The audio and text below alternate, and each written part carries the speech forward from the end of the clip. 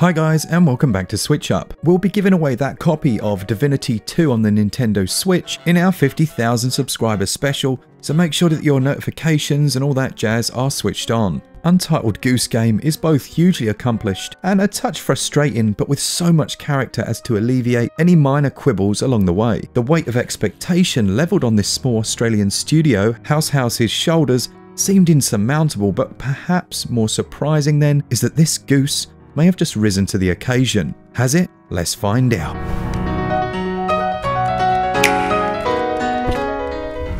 Well, in terms of the story, don't expect much. You're a goose. It's not Disney. If there was a narrative overarching the experience, I think we could say it goes something like this. One day, you wake up and find that you're a goose. Being a goose, you decide to do what a goose does best, wind up the locals. So off you go in search of much mischief around the quaint English village, which is split into a series of smaller sandbox-like spaces. You are given a tutorial walk from your initial nesting area to the village pond and shown the basics of control. It's simple but responsive stuff, allowing you to crane your neck and grab objects with your beak to manipulate them. You can't fly, but rather honk at people and flap your wings wide to intimidate them. If things get a little tense, the sprint button allows for many slapstick moments as you run away, Peter Rabbit style, from the enraged gardener or stoic shopkeeper, plunder in beak with a glint in your beady eye. The core gameplay is split into several tasks scribbled on a list. One thing I will say is that while I like this, it was also a little annoying at times, as the writing was a touch difficult to read. I couldn't for the life of me read the word rake, but then I realised that I'm an idiot, went to the options and, yep, they'd thought of that. You can change it to normal text. Fair play. How you go about completing these tasks is entirely up to you. However, some of them are a very specific set of actions that you must deduce, which is much trickier than it sounds. Most of them play out like a stealth experience. If you stay out of the line of sight of those around you, you're generally okay, but they still might notice if they come back to their sandwich and it's missing. This then means there'll be a wild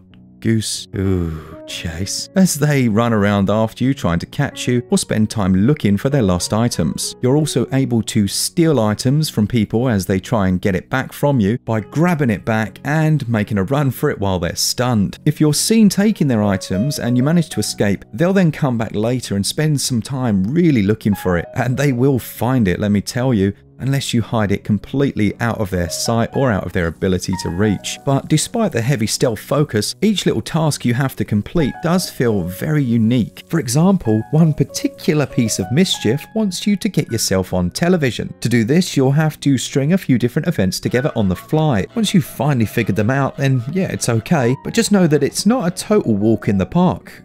Well, no, it is a bit of a walk in the park. You get the picture. As you complete the tasks within an area, events will transpire to open up the next, and your progression feels much more natural this way. Rather than simply loading levels, the entire experience gradually spills over from the park to the street to the back gardens and pubs. It was an excellent choice for making the game feel more emergent than in fact it is, and it works well. The only negative really is that there aren't enough levels here. I would absolutely love to see this elegant fowl strolling the streets of London. He needs to break the London Eye, knock over Brad Pitt in Madame Tussauds, and perhaps a level based in and around Buckingham Palace. That would be a real treat. As it stands here then, you've got around 4 or 5 levels per se that won't take you a great deal of time to work through. Once you've completed them, you might pop back to the game just to spend time in the world. It feels so genuine, strangely nostalgic, and entirely fun. Such an unusual, almost proof of concept for bigger and better things in the future. It's difficult to criticize the gameplay for being perhaps a touch vague, when that's entirely how it's designed. There are a few extra items to make a second playthrough worthwhile, as well as a really tricky timed run mode. Some games don't need to be overly long to feel complete, and Untitled Goose Game is one of them. It's a real credit to the developers that they've managed to make a game that's essentially about a naughty goose into one that keeps an adult captivated for its entire playtime. What I haven't mentioned is that my kids also played the game and absolutely loved it. They could spend hours at a time within one of the level areas just causing carnage and having a good old laugh, so this really does appeal to all ages. Gameplay for me scores 19 out of 20, while the controls also score 19 out of 20.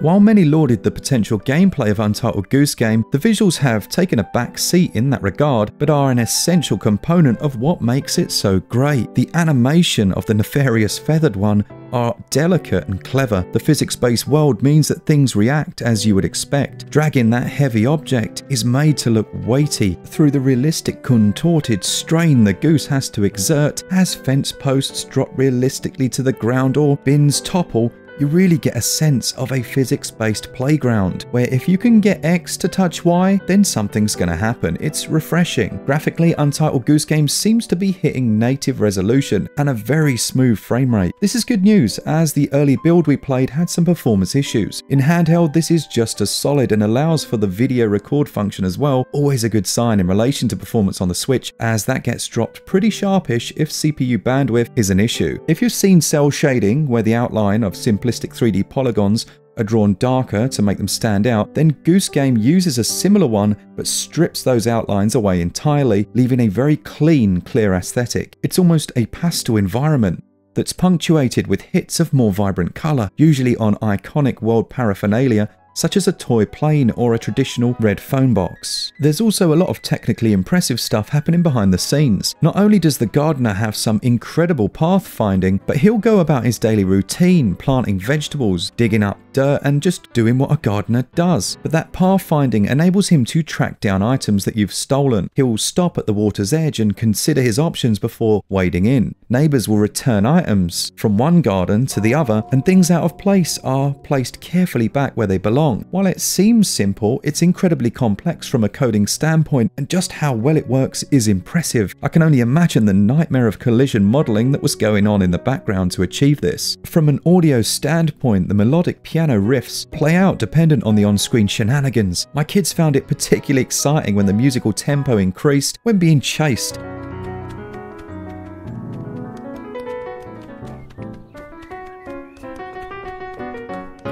And Glen rightly points out that it reminded him of a Charlie Chaplin film, the way they tie the more slapstick goings-on with that sound. In a word, it's beautiful. While nobody speaks, the noises emitted in relation to actions and the clattering of items all seem genuine enough. For me, the visuals score 19 out of 20. They're clean and performance top-notch, while audio scores 18 out of 20. It's very good, but some may find it a tiny bit sparse at times. The game costs £13.49, $14.99 or €14.99. With an average game length of around 3 hours, many may deem Untitled Goose Game as lacking in value, but I would have to disagree. The tired analogy of paying more for the cinema might not quite be right here, but there is some merit to that outlook. The game is a beautifully created morsel of entertainment that delivers despite the heft of hype on its bird-like shoulders. The after completion content is a nice addition and may double the playtime to around 6 or maybe 9 hours, but regardless, it felt worthwhile and whole. Now that being said, your average consumer looking for a game at this price point may find the shorter playtime to be a touch detrimental, and the lack of a physical copy, at least right now, limited run,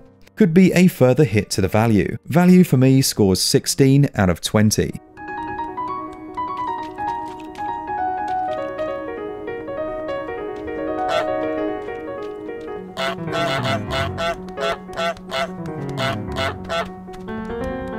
Few games come along that make you remember the carefree feeling of being a kid again, but Untitled Goose Game is one such gem. Who would have thought that living out the escapades of an unhinged goose could be such charming fun? It scores a SwitchUp score of 91%, a must-have experience that only benefits from the mobile nature of the Nintendo Switch. A big thanks as always guys for all of you who watch the channel and leave comments down below. Have you picked this one up? Are you considering buying it? What are your thoughts on the game? We'll be giving away that copy of Divinity 2 in our 50,000 special, which should hopefully be coming up in the coming days. For all things Switch all the time, keep it Switch up. Cheers guys, see ya!